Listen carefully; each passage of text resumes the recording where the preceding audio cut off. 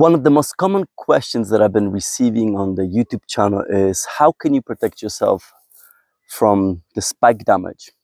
So that's the topic of today's video, spike injury detox.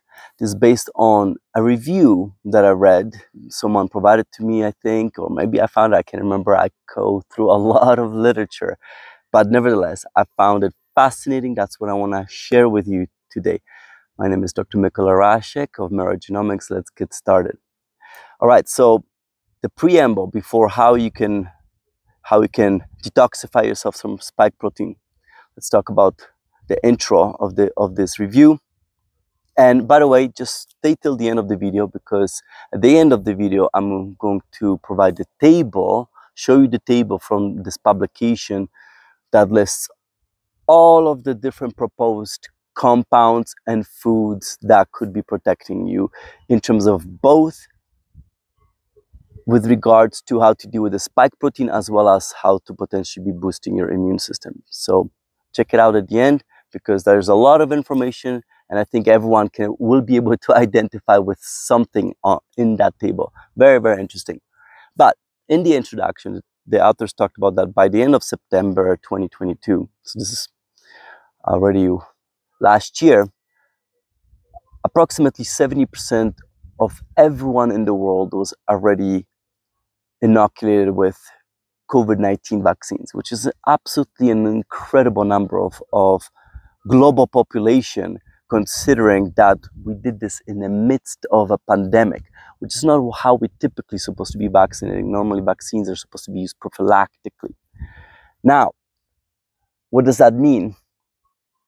Since then, we've known that, look, these vaccines are also unprecedented. The COVID-19 vaccines are unprecedented because they were the fastest vaccines ever approved in history. So that's very unusual. And as a consequence, because of that, that meant also, of course, there was no long-term data available. And that means there could be issues, which is what basically prompted the authors to write this article, in case there might be long-term issues, and therefore, how can we deal with this?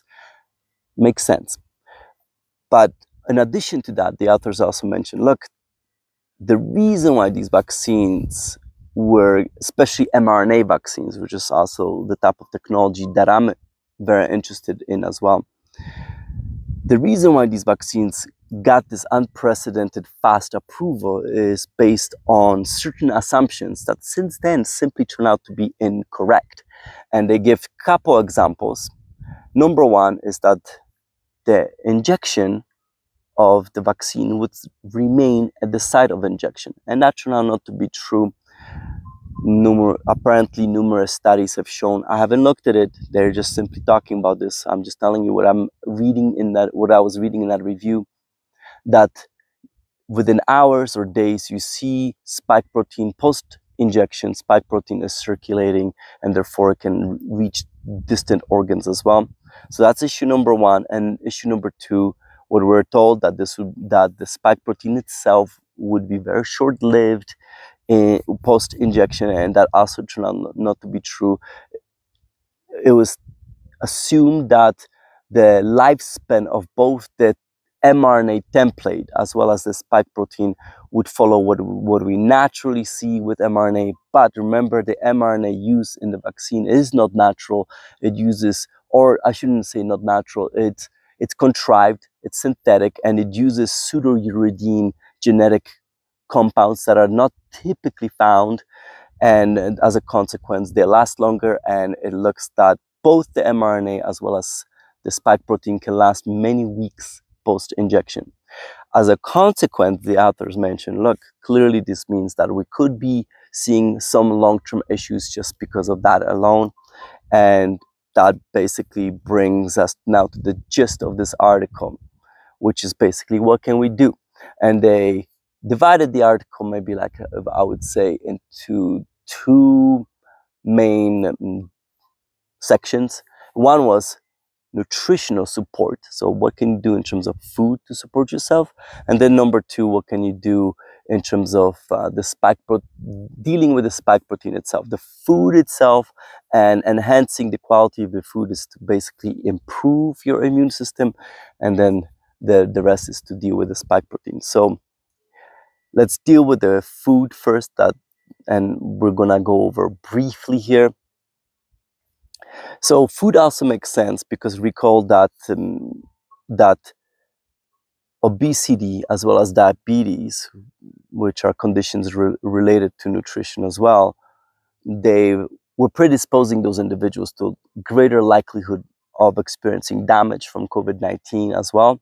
So food makes sense. So they mentioned, look, we're talking about the importance of eating wholesome foods and plant-based diet in order to increase the number of antioxidants in your diet. So that's of course to reduce the oxidation level happening in your body. We did talk about that in one of the videos as well as reduce the inflammation in your body. So that is one thing they were mentioning in there.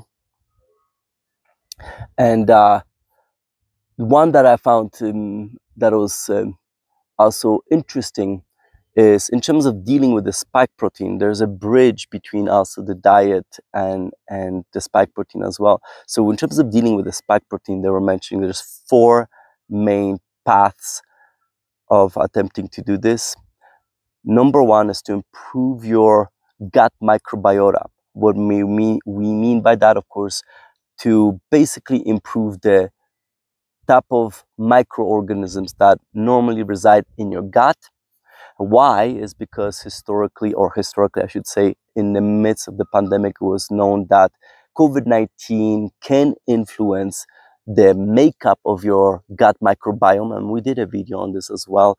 And the gut microbiome can influence how your immune system functions as well, how it will respond, and clearly its composition, it can be reflected in the severity of the COVID-19 disease itself. So that's a nice bridge between the nutrition and dealing with the spike proteins. So they mention with regards to nutrition, you want to be considering also focusing on prebiotics and probiotics as well. And that includes fermented foods such as sauerkrauts and kimchi. And they specifically mentioned those 2 as well. So I thought that was interesting. But the other 3 factors how to deal with the spike protein itself is, 1 is to prevent the spike protein from doing its proper function, which is to be able to interact with the receptors that it's supposed to be interacting with. Number 2 is to remove the spike protein as well. So that's actually number 3, because microbiome would have been the first one. And the last one, number 4, is how to deal with the damage caused by the spike protein. All right, so we just talked about the microbiome. Let's talk about now number 2, how to prevent proper function of spike protein. So there's that in itself can be divided into a couple categories. Number 1, preventing its cleavage. Now, the vaccinal spike protein they mentioned, and I did not check the reference, so I'm not sure how accurate that information is or not. I didn't double check the reference, and sometimes when I go on and check the references, they turn out to be garbage. So, but I'm still gonna mention it anyway because I read this anyway, and they mentioned that the vaccinal spike protein seems to be producing different fragments post-cleavage than what you can be observing with the wild-type viral spike protein as well. So we're talking about much smaller fragments. We don't really know what that really means, but that's one way of actually preventing proper spike protein function, is to produce its cleavage. And there's a number of different ways how spike protein can be cleaved, including the furin cleavage. And we talked about that numerous times in the past videos as well. And the other one, of course, is to prevent the spike protein from being able to bind to the receptors it's supposed to be interacting with. Of course, namely the big one is the ACE2 receptor. That's the main receptor via which the SARS-CoV-2 virus binds to our cells and gains entry. And one of the drugs that they mentioned that focused on specifically is Metformin, which is drug use in diabetes. Apparently that has been shown to prevent spike protein interaction with the ACE2 receptor as well. All right, so that's in terms of how to prevent the proper function of the spike protein. Let's move on to the spike protein destruction. Probably what you'd be most interested in. And basically they mention is if you want to start destroying the spike protein, what you need to do is increase the degradation of protein rate in your body. And the best way, and the only way really that they mention how to achieve that, is to increase the process that is called autophagy. Autophagy, we mentioned that once in our video. Autophagy is basically a process, your natural process is taking place in your body that removes gunk from your body, including old proteins. And now, how can you now stimulate this process of autophagy in your body? Here you go. There's a few of these. Number one is fasting and caloric restriction. So reducing how much food you eat. We had 2 videos dedicated to the topic of fasting in the context of COVID-19. So check that out. Number 2, reducing the number of protein you consume, and that is especially powerful in conjunction to fasting. Number 3, this is one I found interesting and surprising, increasing heat exposure such as sauna. So if you ever wonder why sauna might be good for you or why saunas might be healthy, well, there you go. Apparently it increases autophagy. The reverse of that, increasing exposure to cold, also apparently increases autophagy. So if you ever want to douse yourself with cold shower, that might be a good reason why, I guess, right? And next one, let's see. Let me try to remember. Now I think we're gonna move on to few diet ones as well. Okay, so let's talk about that. Which ones? The number 5 was the compound called spermidine, I think it was called. It's found in wheat germ, or spermidine, one of those 2 names. I'll put the correct name in the video. That's found in wheat germ. So that's number 5. Number 6, they mention flavonoids, which can be, for example, found in wine. Phenolic compounds. So once again, we're talking about food, which is also can be very useful for improving your immune system as well. And coffee. All of these apparently can help induce autophagy. Now, next was compound that is also often found in wine. Now, let's see if I can remember that. Resveratrol. Hopefully I got that name correctly as well. So that one can induce autophagy, and apparently it mimics compounds that prevent protein production as well. I think that's what it does, or either way, it stimulates autophagy. So there was that. And let's see what are the last ones. One more. Aha, here we go. That one, Metformin, that diabetes medication. Once again, in this case, apparently it also can promote autophagy as well. And the last one that they mentioned, so you can see it's a long list, was use of hyperbaric oxygen therapy and ozone therapy. We mentioned hyperbaric oxygen therapy once before in terms of proposed methods for long COVID treatment as well, based on a number of scientists that talked about clots. And this is how basically what the authors also mentioned in the introduction. We know spike protein can cause damage, and it's microclotting that is one of the ways that it could be destroying the vascular system as well. That's why you might want to be interested in making sure you remove the spike protein as much as possible. And we have an entire series dedicated to that topic. All right, so there's that. And then finally, the last section was in terms of how do you reduce the damage that has been produced by the spike protein. And once again, we're talking about making sure that you reduce reduce inflammation, use of antioxidants, and of course we're talking about reduction of those clotting formations. And the author specifically mentioned aspirin. That was one of the questions that have been also asked in the YouTube comments. Apparently these authors saying aspirin has a very long history in helping people dealing with clots, so it might be a very good way to deal with it that way. And another one specific compound they specifically focused on was nattokinase as well. and it's a fibrinolytic compound, and you can get that from fermented soy foods as well.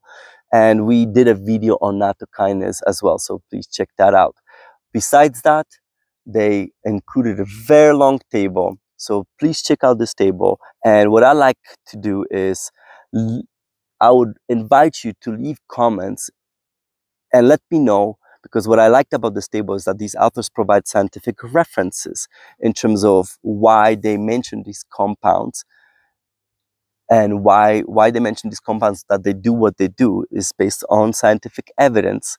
And I'm going to choose the number one compound based on your selection, based on what you leave in the comments. And whatever it is, whether it's on a few comments or dozens and dozens, then I'm going to pick one and I'm going to study those references, and I'm going to make future videos on those as well. So while we show this table, please check it out and let us know. All right, that's all I have for you today. One of my favorite topics to study, because of the fact that obviously, like as I mentioned, it's a very common question, and we need to get to the bottom of this. Please share this video. That's obviously important. That's how we grow. Subscribe to our channel. Check out our Patreon account. Patreon account is dedicated to more controversial topics that don't make it to this channel. And we also recently opened a Substack account as well, so check that out. And thank you for all your comments and your support. And as always, I look forward to seeing you in a future installment. Bye, everyone.